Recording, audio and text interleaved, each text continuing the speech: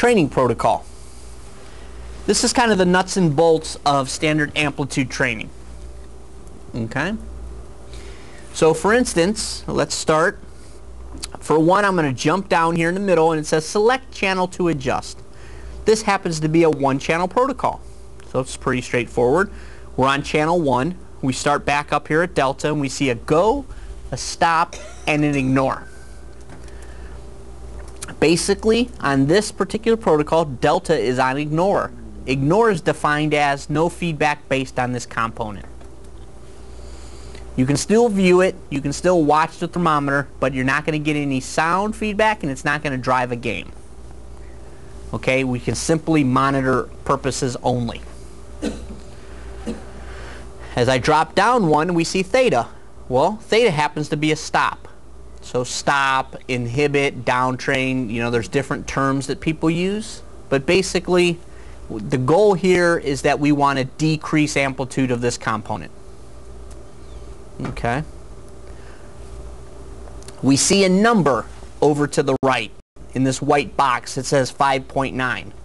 Anybody want to guess what unit of measurement that is? Is that hertz? Microvolts? Microvolts, and what's it represent? Exactly. It's going to represent the starting threshold of this session. Right here. Cursor. Theta, 5.9. Okay?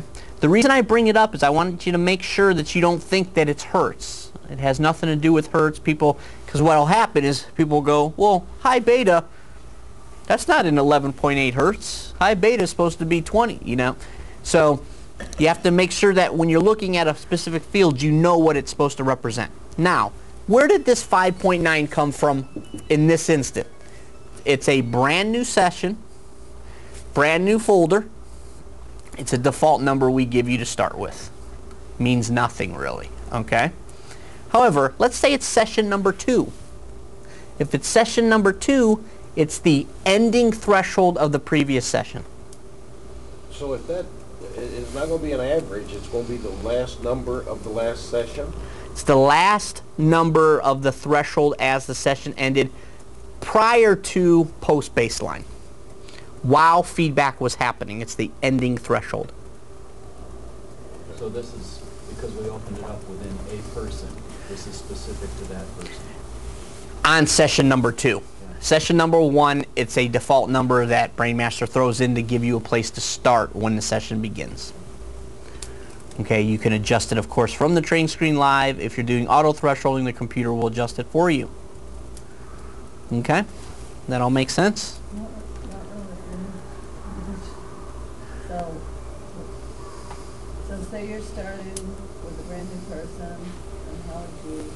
Well, what's going to happen with a brand new person in the first session is that you're going to run, and we're going to get to that in a little bit, you're going to run what's called a pre-baseline.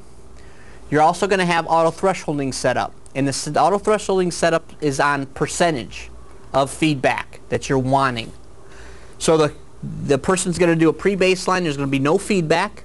After that 30 seconds or 1 minute, whatever you define it as, the computer's going to look over that last 30 seconds or that last minute, look at the percentages that are your goal, and say, okay, here's where the threshold needs to be to meet the percentages that she preset, that she wanted 70% reward.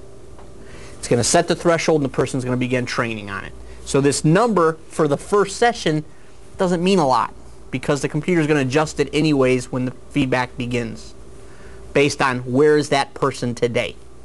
So here just on this screen, this person, the way it's set up, is going to, what, inhibit theta? If theta is under a stop, it's inhibit theta, correct. And see on mine, theta is a stop. So their goal is to decrease the amplitude of theta. They're using theta as an inhibit. And the other ones are just ignored. Well, not all of them. As we go down the list, we see alphas ignore, low betas ignore, but when you get to beta, beta's a go. For this particular protocol, beta happens to be the reward. And why does it say active before? Oh, active is... Right. And again, these sites refer back to the original labeling we did in the electrode screen. Okay? As an additional reference. And then what's this user? User band is simply an additional component that you can use at your own discretion. Oftentimes it's on ignore, nobody's doing anything with it, but sometimes, for instance, I've seen people, especially with like alpha theta training, they'll have delta as an inhibit, theta as a go, alpha as a go, high beta as a go, and they'll use the user, and what they'll actually do is do a combined component that happens to go from 4 to 12, so it's kind of like a thalpha. It's a combination of both theta and alpha, and they want to chart that separately to see, as an average, how did it change if you look across the wide band. Yeah, and I'd just like to give another example. Mhm. User, I use the user thing a lot when I'm doing a wideband inhibit, and I want to cover a particular area that might be kind of large of a frequency band that I want to inhibit or squash. But I like to get information in real time about what's going on with the other bands. Right. So I can use Brownback's 4 hertz, stair step thing. Right. So each band is 4, and you can immediately notice what's sticking out. Right. But still, you're doing your training by using user. Right. It's kind of like separate. It's, so that's kind of nice. yeah, it's really an extra component. We park it up high, but it can be anywhere. It could be 1 to 3, it could be 4 to 8, it could be 2 to 13. It's just an additional component available to you. So instead of 7 components, you have 8. Okay, so the way you have this set up now, you keep inhibiting theta and high beta under 5.9 millivolts. Right. The threshold would happen to start at 5.9, but more likely the computer's going to adjust that anyways. And the threshold for high beta would be 11.8, but again, the computer's going to adjust it anyways. That's just a starting point.